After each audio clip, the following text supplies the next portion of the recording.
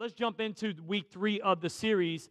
And, this is part 3 of a series called What's the Point?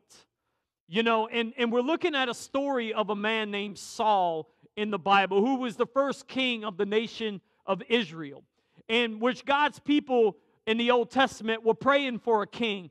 They were judged by prophets and know that, and God he was the king of them. But they kept crying out to God that they wanted a king like everybody else. So God had blessed them with a man named Saul to be king.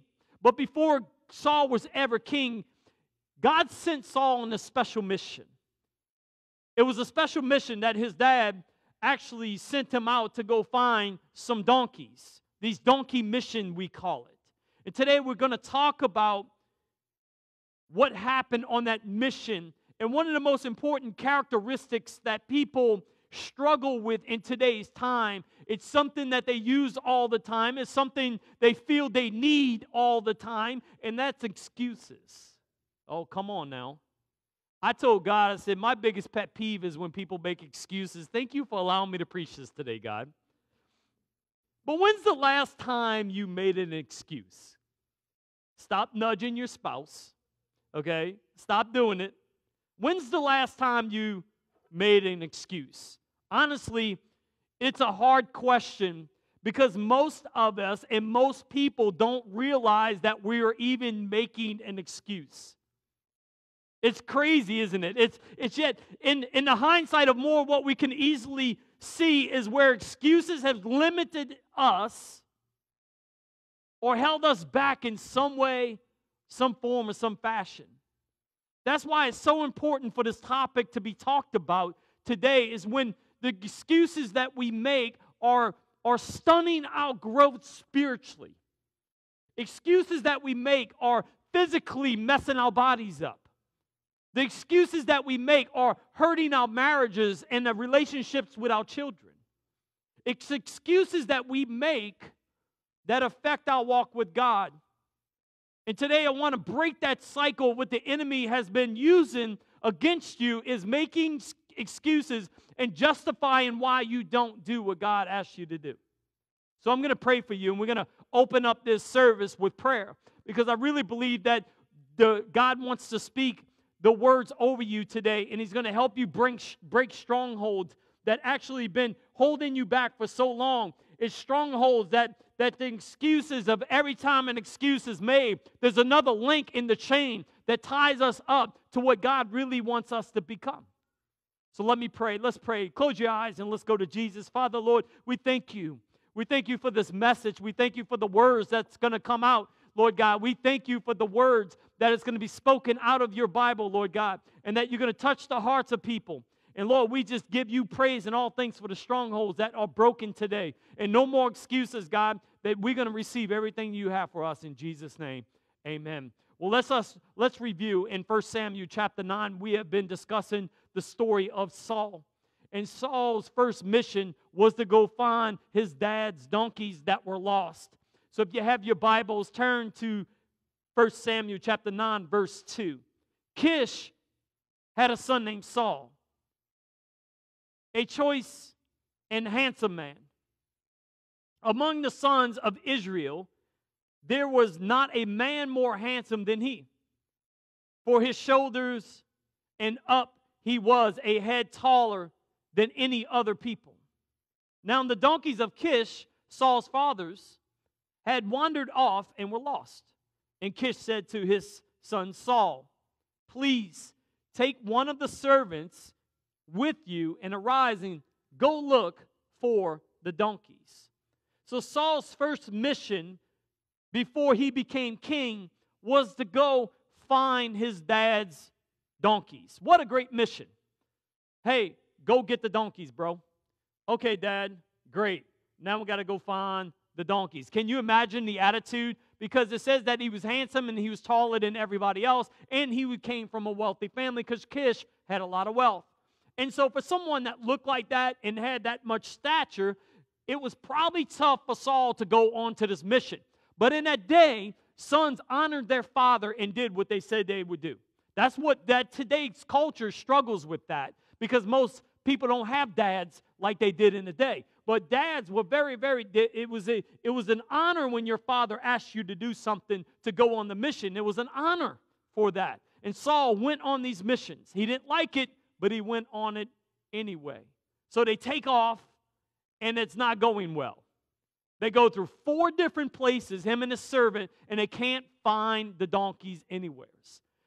Then they came to a place called Zuph. And look what happens next. Verse 5. When they came to the land of Zuph, Saul said to his servant who was with him, "Come, let us return, otherwise my father will stop worrying about the donkeys and become anxious about us." Now, in this moment, Saul wanted to quit the mission. His ego kicks in. And thankfully that he had a teammate, a servant, with another idea. You ever been in a moment where you wanted to quit, but you had a brother or a sister on side of you who was good friends, who said, "No, you can do this. You can get through this"? That's what church is all about, y'all. We are cheerleaders for each other. When each one of us want to quit the mission of God, we come on side and say, "No, you can do this. I got you. I'm with you. I'm not going anywhere. Come on, let's go on to this mission that God has called us on." That's something that Saul wanted to quit. We all want to quit missions in life, don't we? We've all had the thoughts of quitting. I remember when I planted this church 7.5 years ago, there was many a times in the beginning where it didn't look like I thought it was going to look. And I remember ordering from Domino's Pizza, and Domino's guy knocked on the door and handed the pizza, and I was like really not feeling it of church planting. And I said, "You know what? You know what's a good thought, Dawn? I might just quit ministry and go to a less stressful place and go become a pizza delivery guy." That's actually looking better than being a pastor right now. You know, because my mission was tough. Things happen, right? You ever go through work or marriage or relationships with your kids and you just feel like giving up? Like, is this worth it? What's the point, God? But thank God that God put a brother in Saul's life that says, "Hey, no, Saul, we can do this." And when Saul wanted to quit, he had a teammate that was on the side of him and said, "We can do this." Listen to verse 6. The servant said to him, "Look here, in a city there is a man of God, and the man is held in honor. Everything that he says comes true. Now, let's go there. Perhaps he can give us advice about our journey and tell us where we should go." Verse 7. And Saul said to his servant, "But look, if we go to see him, what shall we bring to the man? For the bread from our sacks is gone, and there's no gift to bring the man of God. What do we have to offer?" See, in this moment, something super interesting and super relatable to our lives happens. Saul makes an excuse. His teammate is offering a legitimate option, and he makes an excuse. So I have 3 thoughts on excuses. Here's the first one if you're going to take notes. Let's talk about this today. Excuses always begin with but. Some of your buts been in the way of your life for a long time, and they're really big. It's time to remove your butts out the way. But. It's almost a curse word. Listen to what 1 Samuel chapter 9, verse 7, the beginning of that, we're going to reread this. Then Saul said to his servant, "But look." It was a word from God. "Hey, Saul, let's go. I know a man in the other town that could give us advice." And Saul went, "But." When his buddy offers a possible solution, the first thing out of his mouth is, but. Now, before we start dogging Saul, let's be honest with ourselves. We do this all the time, don't we? Come on now. When we talk about exercising and eating right, our to-do list, our housework, our paperwork, any type of work, we all make excuses. A couple weeks ago, I've been struggling because I gained a bunch of weight from January till a couple months ago. And God has been punching me to stop and start eating right and doing right with my body, because my body is a temple, the word says. And as Christians, it's easy to go, I don't drink, I don't do drugs, I don't do these things, but I can eat as much as I want and kill my body. Now, this is maybe not condemnation on this is not condemnation or even conviction on your part, it's a conviction of me. And so God started challenging me on my health, eating, and telling me I was living in sin. And I was in our group, our freedom group, with a bunch of brothers, and I walked out when God challenged me. I literally was challenged by God of going, you're eating wrong, and you're drinking too many caffeinated drinks and all these things. And it was so real, like I literally did something crazy, sinful. It felt that bad in my life when God challenged me. I walked out of the room. We were right here. I walked out, and I cried, asking God for forgiveness. And I came back, and they had all the brothers that were at my table, and they were like, dude, you okay? I'm like, no, God convicted me so much, I had to go cry and ask God for forgiveness. And let me tell you this, over the last couple weeks, I've been delivered from wanting food as an out for my stress and my worry. When I say delivered, I don't even look for it anymore. I don't look for the caffeinated drinks. I don't look for anything. I look for God. It was a deliverance that God had placed in my life because I stopped making the excuses, but. One of the biggest excuses I would make when I'm going to go on a diet is I'll do it on Monday. Come on, anybody ever had that excuse? So that way all weekend I can eat like a what? Like I want. Some people says I'm loading up so I can go on a diet on Monday. Then Monday comes around, and then you're what? You're struggling to want that sugar. And then your spouse, who doesn't struggle with weight, decides to go, hey, I'm eating Oreos. Do you want some? I'm like, are you serious? Do you see this figure compared to yours? This ain't going well, Dawn. How dare you? But I would always have an excuse. I was always having an excuse. But after the trip, but after the vacation, but after this meeting, I got to go on a lunch meeting with this brother and really talk with him. So he wants to eat like, Popeyes and stuff. So I don't want to go there and say I'm on a diet. A little bit of pride sleeps in. I'm going to do that after the meeting. Well, after those meetings and after those trips and after that, my butt starts getting bigger, not just out of my mouth, but in my behind. Anybody ever been there? Come on, raise your hand. Yeah, come on now. It's excuses after excuse. So I said, hey, God, thank you, because right before holidays, you tell me don't eat bad. So I'm like, what am I going to eat now? He said, my word. I'm like, that's being really, really biblical, God. Like, seriously. But you know what? Let me say this. Stop using Monday as an excuse.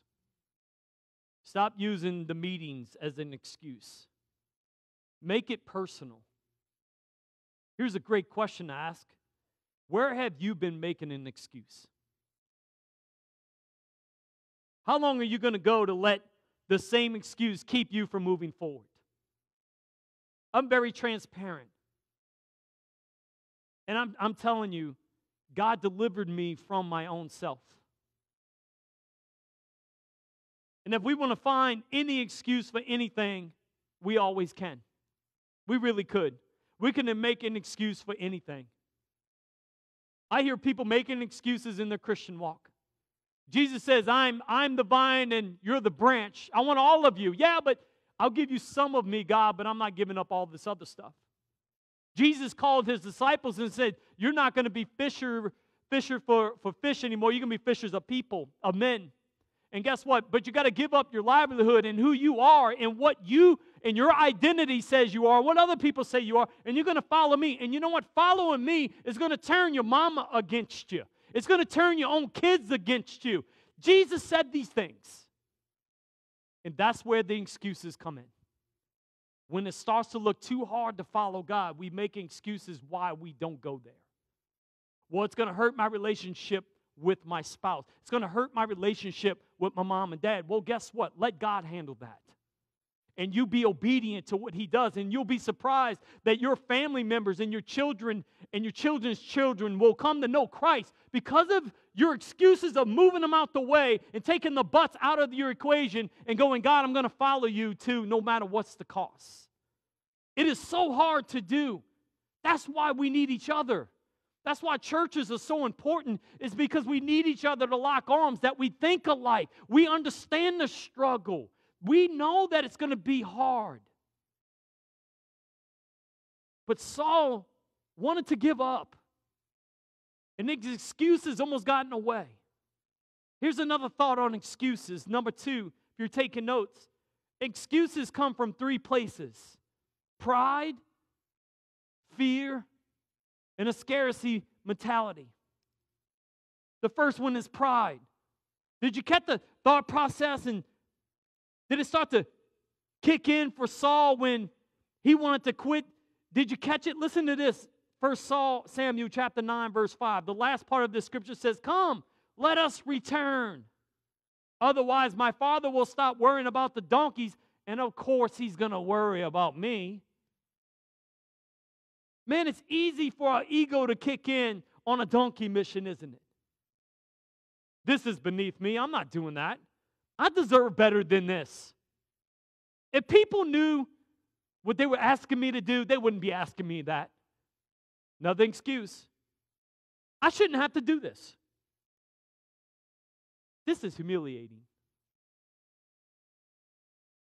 I don't know about you, but pride keeps people from moving closer to Jesus. Jesus' calling is not easy, church. But it's the most rewarding thing you'll ever do in your life, is if you remove yourself out of the equation of what God wants you to do, and you start putting in what God wants you to do first. He will take that equation and turn it for your good. I need you to hear this. Giving up what God said to give up, and I know you hear this, and the enemy is going to try to speak to you differently. He told some of you that you had to give up something, that you had to give up a job, that you had to give up moving to a job to stay here locally. He told somebody something that you've been fighting and making a bunch of butts by these excuses, and all he wants you to do is surrender. And when you surrender, guess what he's going to do?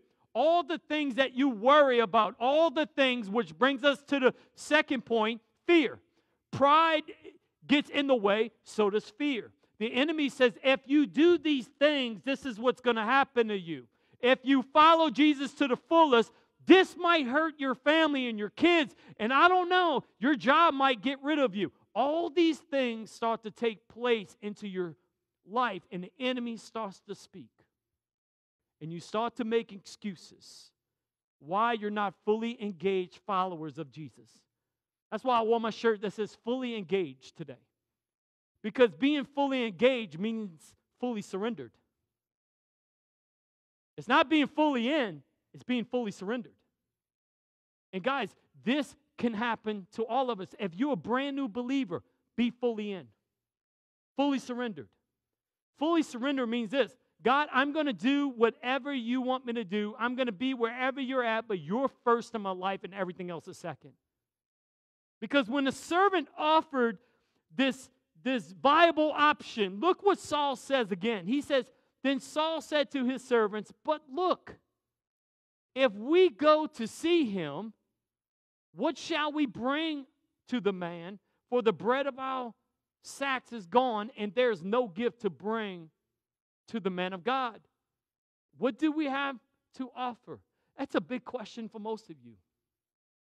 You know, people don't serve in ministry at a church. It's because they don't feel they can offer anything. It's the biggest excuse in the lie of the enemy that you have you have nothing valuable to bring to the kingdom of God. And that's a lie straight from the pit of hell. You are valuable. God killed and he put his son on a cross for you. You're the most valuable thing to him. And if you believe it or not, let me tell you, God says that you are.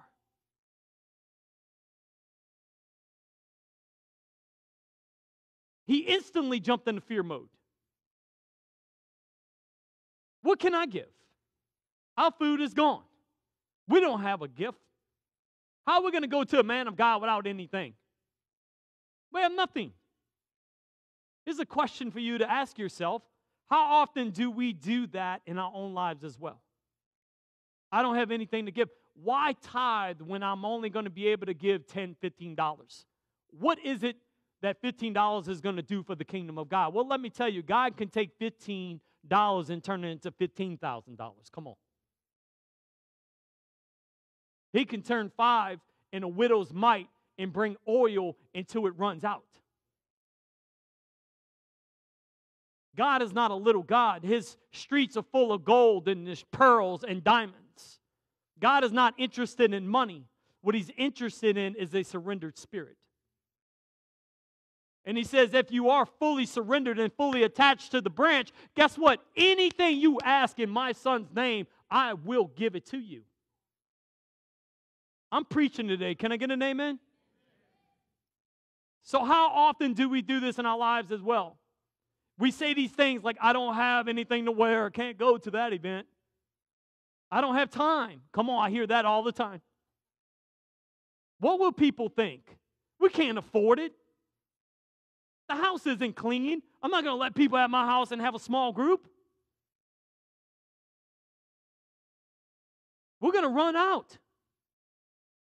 What is it that makes us react the way we act when it comes to the buts? Is because of fear. The enemy is a master at fear. Fear of rejection, fear of failure. Saul was afraid if he showed up to the prophet's meeting without anything that was customary to the stuff that everybody else said he should have, he would be rejected. He wasn't going to do that. Inside his head, you can hear him asking, what if I'm not good enough? So I'm just not going to do it. Plain and simple, Saul was afraid to fail. And if we're going to be honest, so are we as well. Amen? We think if I can't ever succeed at this, how in the world will I ever be able to handle what God's asking me to do? Guys, I was a contractor, an atheist that didn't believe in anything but myself, and I barely believed in that. All I knew was construction. Went to high school and cheated my way to the girl inside of me and kept looking at her sheets and passed high school. I'm going to be transparent here. Not the smartest bookworm in the bunch. And when God ripped me from my world and placed me in his world, all I heard is, you are this. You can do this. Here's what I'm going to do for you. Every step you take, I'm going to give you. Here's the words coming out of my mouth. It's not yours, but it's of mine. You read my word, and you soak it, and you memorize it. You place it into your soul, and thousands of lives are going to be changed from that. That was in God's point of view. My point of view says, but God, what if they find out I'm stupid? But what if they find out I can't read that well or write that well, God? What if, God? What if I don't have this Bible degree as a master degree in a doctrine, God? What if they find out that I don't have those things? God says, tell them you don't and let me handle the rest. Well, let me say this, guys. God can use me. He can use you in his kingdom. It's not quitting your job and go plant a church in another city. It's being a believer at your job and changing your situation through his word and living it out and being surrendered. But what happens is pride and fear seeps in. And the scarcity mentality is when the servant offers this valuable option. Saul saw through the eyes of a scarcity, not faith. Saul said to his servant, but look, if we go to see, what shall we bring the man? Essentially, Saul saying, we don't have bread or money. We don't have enough. But the servant said and saw what could be done. And Saul saw what couldn't be done. When we planted this church, I had many of people say we were going to fail, that we don't know what church planting is about, that the only church we ever been part of is the only church that you know. You're not experienced enough to plant a church. You're going to move your family to another city and not be experienced in being in ministry full-time forever. And you know what? All I heard was God say, go. And we moved to the city 7.5 years ago, and we planted this church with a vision and a purpose of God. We heard people said you couldn't, and we heard God say we could. Isn't it true that we do this in our own lives so often that we start to listen to the lies of fear? We start to have this mentality that we don't have enough to bring to the table. We start to say, my boss won't give me what I asked for to be successful, so I'm just not going to be successful. You blame your boss. My husband doesn't lead the family spiritually, so we can't. Stop using your spouse, no matter what side of if you're the husband or the wife, no matter which role you play, both of you are accountable to your spirituality. Stop blaming your spouse for you not being fully engaged follower of Jesus. You'll be surprised. My wife didn't listen to an atheist husband who said there's no God. She went to church and prayed me in and said, God, remove his butt out the way. And guess what? I came to know Jesus because I had a woman who says I could and not couldn't do this. And today I stand on this stage. It's because there was a woman with faith who believed. And every day we make valuable judgments with our money, our time, our resources. And we can always have a reason why something can't be done or we don't have enough. 3 reasons we make excuses: pride, fear, and this scarcity mentality. Do you see yourself in any of these Saul's excuses? If so, what did we do? Write this down. We overcome excuses with faith. It is so powerful to me that the servant chose to see through the eyes of faith rather than the excuse of scarcity. When Saul pushes back, the servant answered Saul with this: Here, I have with me a quarter shekel of silver, and I will give it to the man of God to tell us our way. And what he had was a quarter shekel of silver, which was roughly 50 cents. In today's value, it would be $6.70. And Saul almost missed his destiny for 50 cents. 50 cents. Church, your little bit of faith is worth much more and a lot more than you think it is. 50 cents of faith was the door opener to Saul's destiny. Listen, I get it. Are the headlines overwhelming? Yes. Are the uncertainty in the economy? Sure. All things are unstable right now? Yes, it is. Do things cost more today than 5 years ago or 2 years ago? Absolutely yes. But guess what, church family? We all have a choice to make.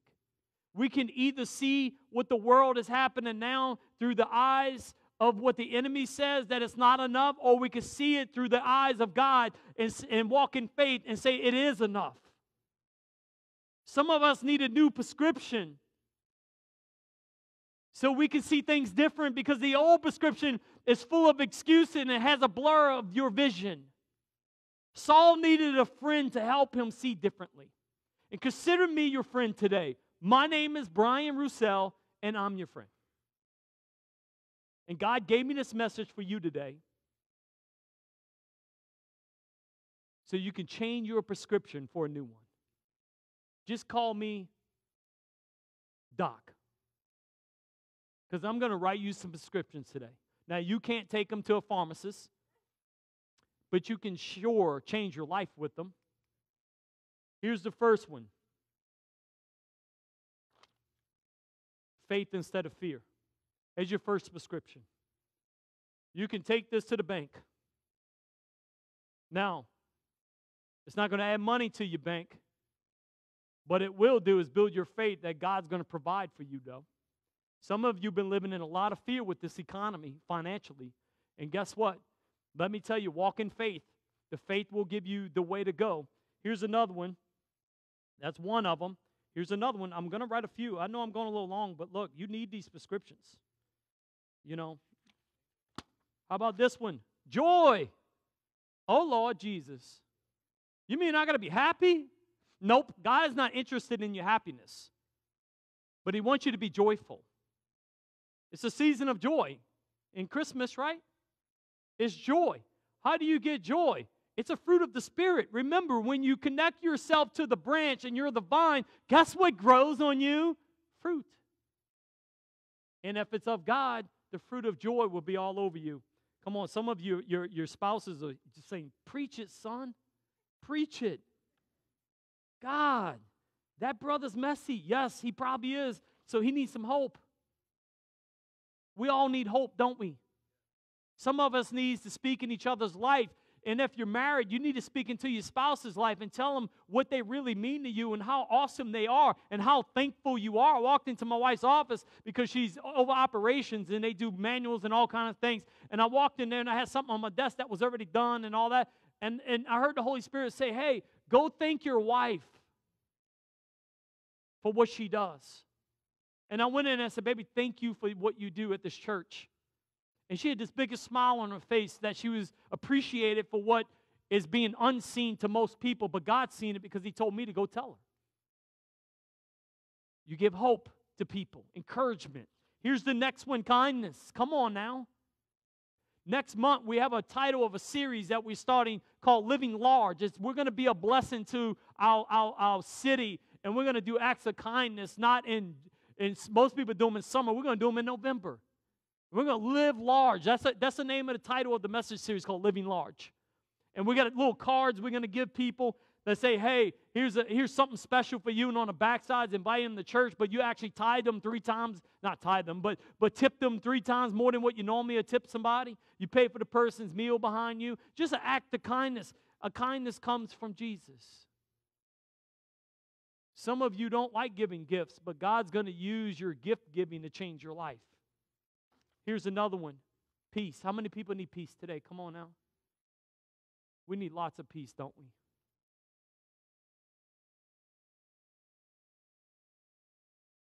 Generosity. These prescriptions are good. These are vitamins. I'm not giving you pain medication. I'm not giving you something that's going to block the fear and block the pride and block the I don't have enough. What these are going to do is going to fulfill the purposes of your life. They're going to fulfill everything so you don't need those things, but that you can use these things. It's a supplement that's going to help what you've been lacking, gentleness and generosity. How about this one? Here's another one, love. How about loving yourself first? Here's the last one. I saved the best one. No, there's 2 more. I saved one of the 2 best for last. Patience. Come on, who prays for patience? Boy, God help you in Jesus' name. They say don't pray for patience, but you better, because it's a fruit. Patience will keep you humbled. Patience will keep you mild and meek. Patience will just let you stand in the ground of faith and not fear. Patience will, you're relying on God and waiting for Him. Patience is a key factor to things in life. And here's the last one. Here's what I've been working out in my own life, and I want this fruit all over my life, is self-control.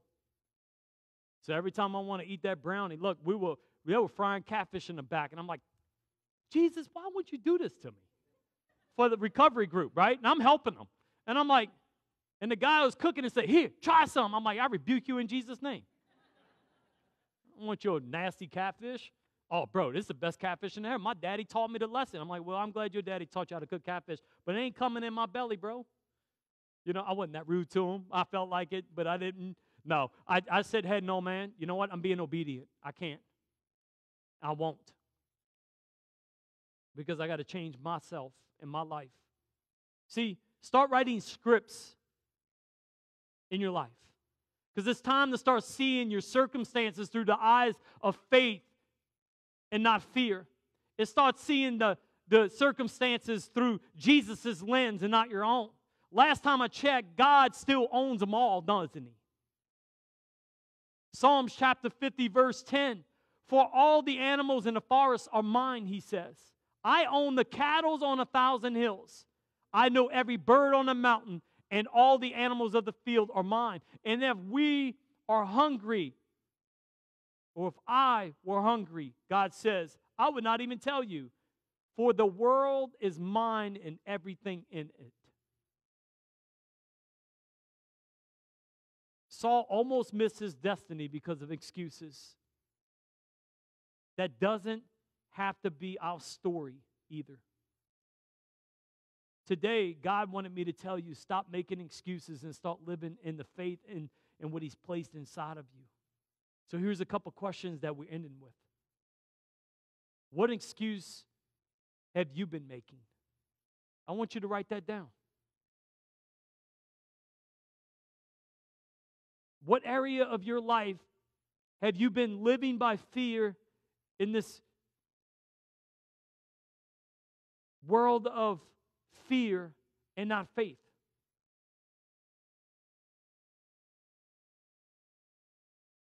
I feel like there's a burden on finances in this church. I feel like some of you are living every day paycheck to paycheck, not because you don't have enough, it's because you don't know how to manage what you do have. And we want to help you. Don't let pride and fear come in. If you need help financially, we're not giving you money, but we'll give you lessons and teach you how to manage and budget and do the right things with your money. And I want to start a small group. I'm saying this because I have something in plan, but I'm not going to do it unless there's people out here who want it. If you want that type of group, please put it on a card or put it in the app on your next move. Type that in and say, I would be interested into a financial small group to help with finances, to teach me how to handle that and manage that. So I'm going to pray for you today. And I want to see God move in you today. And I want you to know this, that the number one command Jesus said is don't worry. 131 times Jesus says, do not worry. And I think he's trying to get us to see something. Because Saul, again, almost missed his destiny because of his excuses. And that doesn't have to be our story either. Let's pray. Father, I just thank you. I thank you for what you're doing in the hearts of the people.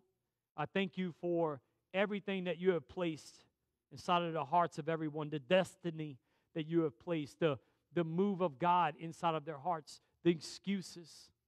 Lord, every excuse that was out there, every excuse that the enemy has placed, Lord, we ask that you just remove it. Holy Spirit, that you're speaking to people right now. And they just know. You have been challenging them for years to give something up. You have been pushing them to stop using that credit card. You have saved them many of times and removed the debt from their life, and they keep getting back in it. Many a times you told them to stay in their marriage, but they're still making the buts why they need to leave. Lord, we ask that you remove the pride and remove the fear and fill it with your spirit and your fruit. We thank you for this. We give you praise for all the things you're doing in people's hearts today. In Jesus' mighty name. And everybody said with one big amen, amen. Come on, let's give Jesus praise today. Hey, let me say this. Thank you. Thank you for giving up your butts today and filling it with the faith. Don't forget, here's a few things happening here at Connect Fellowship Church. Recovery group, Driftwood. We have multiple things coming up in the next couple months that we'll let you know about. But guys, I just want to say thank you for being part of Connect Fellowship Church. Thank you for giving, believing in the vision. But you have something to bring to the table. You do. And I hope you receive that today. Come on, let's stand. Let's stand. Don't forget, if you want a book, let us know, or purchase it on the app. Just through giving, and then type in Donkey Mission book, $5. It's a great read. It'll help you understand what we're preaching in depth. So it's really good, great concept if you want to buy the book. Well, let me pray for you as we leave today. God's moving. Let's pray. Father, Lord, I just thank you. I thank you for what you've done in the hearts of the people. I thank you for every person who's given their tithe and their offering to the storehouse. I thank you for the people who are just plugged in, who are seeing what you have for them. God, that they're going to be husbands and wives. Lord, they're going to be better friends and co-workers. Father God, we thank you for what you're going to do in their life through Connect Fellowship Church. Use us, God, to change a world, Lord, in our city and our own homes. We give you praise for that. In Jesus' mighty name, amen and amen. Love you guys. I'll see you next week. Y'all have a good day. Thank you so much for joining us online. Connect Fellowship Church exists to see people change their family tree. We would love to hear about what God is doing in your life. You could tell us by going to connectfellowship.church/connection card. You can also connect with us on Facebook, Instagram, or Twitter. For locations and service times, visit us at connectfellowship.church. Also, if you would like to be a part of what God is doing here at Connect Fellowship Church by giving, go to connectfellowship.church, or you can download the app and give that way as well. We are so excited that you were able to join us today, and our goal is that you have experienced a life change through this message. We hope that you have an amazing day.